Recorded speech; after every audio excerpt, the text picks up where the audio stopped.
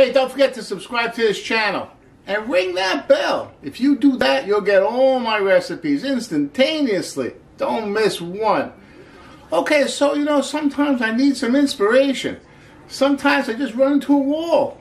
I get out of ideas. Hey, I was in North Carolina with the wife this week. Fantastic little vacation. North Carolina is a wonderful place. I was inspired. Today's recipe is one of my inspirations while I was in North Carolina. By the way, big shout out to Lisa and Neil. They hosted us. They're cousins. Fantastic. Hey Lisa, hey Neil. How you doing? Okay, let's get cooking.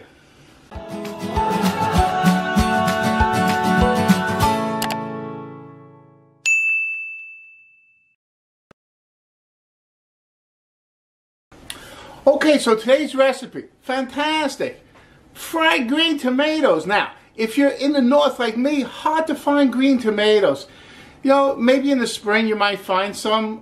They're basically unripened red tomatoes. What I do is I found the most unripened tomato. That's it. They're a little pinkish and not really red, and they're very hard. So it'll work. It'll give you a little different flavor, but it's going to work. So first thing I have to do is cook these tomatoes. Now, this is a fried green tomato. I'm not going to fry it. I'm not going to let you down. I'm going to make this a little healthy, okay? I'm going to bake it. Think of it like that eggplant parmesan. You can fry it. That's okay. That gives you one result. Or you can bake the eggplant. That gives you a different result, a little bit healthier. I'm going to bake these tomatoes. Going to give me a little bit of a different result. Then I'm going to serve with a very special sauce made from a cheese indigenous to North Carolina. That's that pimiento cheese. But I'm going to make it vegan so you guys can enjoy it. A couple of preparations I did overnight. This is one of them. I did this last night. 1 cup of almond milk, 2 teaspoons of vinegar. Put in the refrigerator. This morning I have a nice buttermilk. Got that nice tang. I'm going to season this up with half teaspoon salt, half teaspoon of fresh black pepper, 1 teaspoon granulated garlic, 1/4 teaspoon of smoked paprika.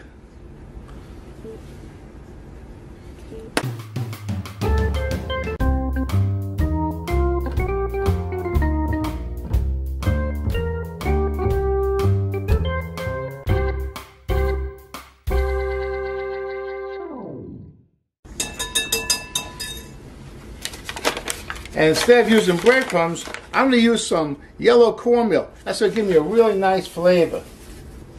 Put about a cup of yellow cornmeal in the pan.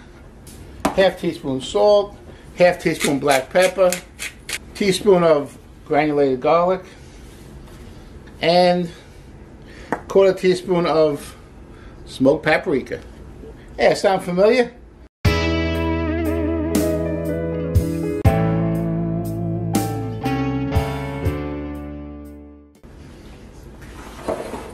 Now I'm going to slice my tomatoes. I want to slice them a little bit thick.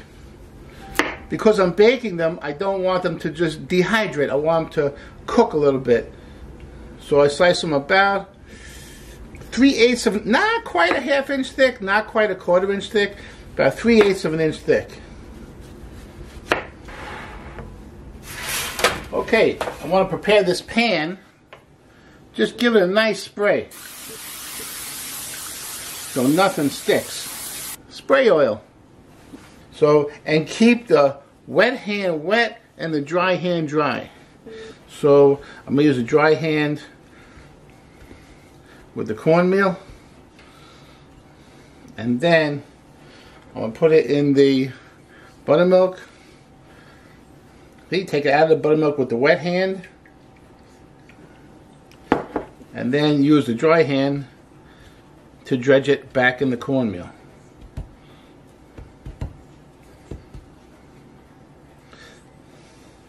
And on to the sheet pan.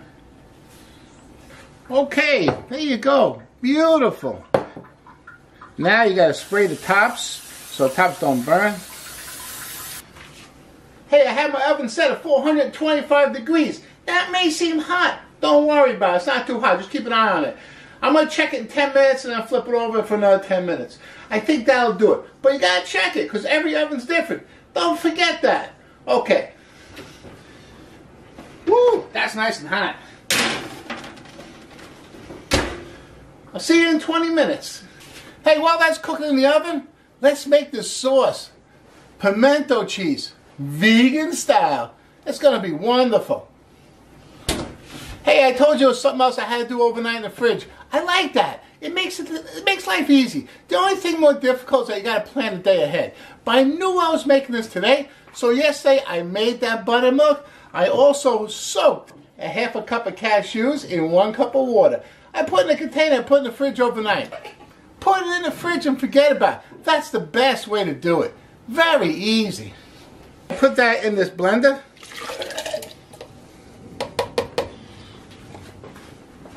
I got a 4-ounce jar of pimentos here.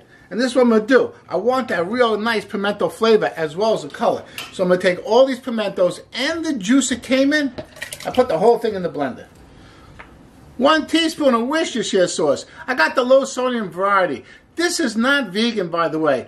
There are some health food stores that do sell vegan Worcestershire sauce. This one has a little bit of anchovy in it, so it's not vegan, but it's almost vegan. So if you don't have the vegan variety available to you, don't sweat it. Because you're not vegan, you're almost vegan. And if you are vegan, I'm sure you know where you can get your Worcestershire sauce. All right, let's continue.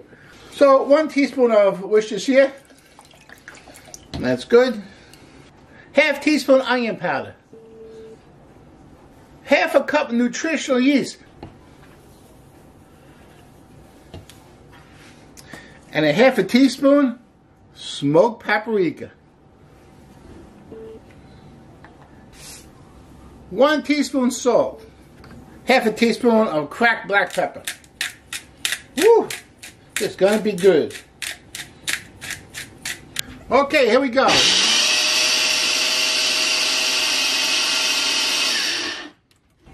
Look at that. Look at that color. That's amazing. Hold on 1 second. Gotta taste it, make sure it's alright. Woo! Nice flavor. It's gonna go great with the tomato. Okay, so I cooked these 12 minutes on each side. 12 minutes, that's pretty good. Check that out. That's perfect. Okay, I'm going to put this dish together. I'm going to add a few extra things to it and make it really, really special. Because it's dedicated to my cousins. They're special. I got to make the dish special. Hey, Lisa and Neil, check this out. Okay, first I'm going to saute some spinach. A couple of handfuls. Be perfect.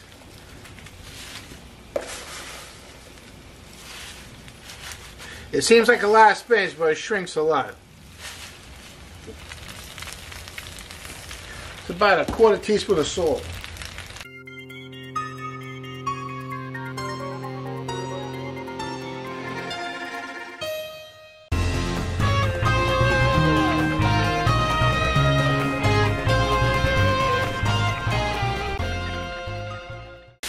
Hey, look how much I shrunk.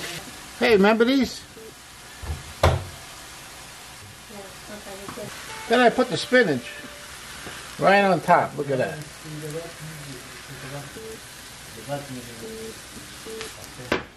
Hey, remember that pimento cheese?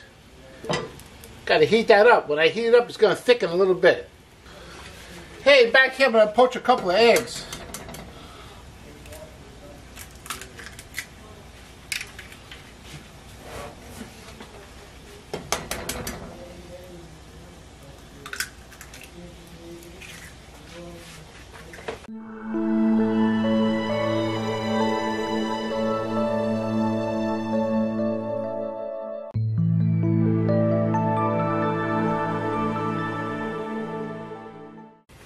Okay, put that poached egg on there.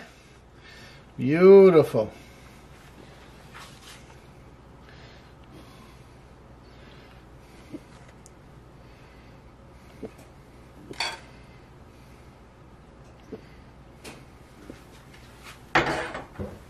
That's beautiful. That's a new classic right there.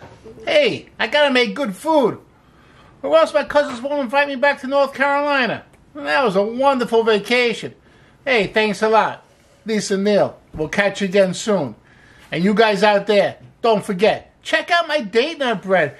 If you like a really easy brunch type of dish, date nut bread with vegan cream cheese. It's awesome. Check it out. I'll see you there.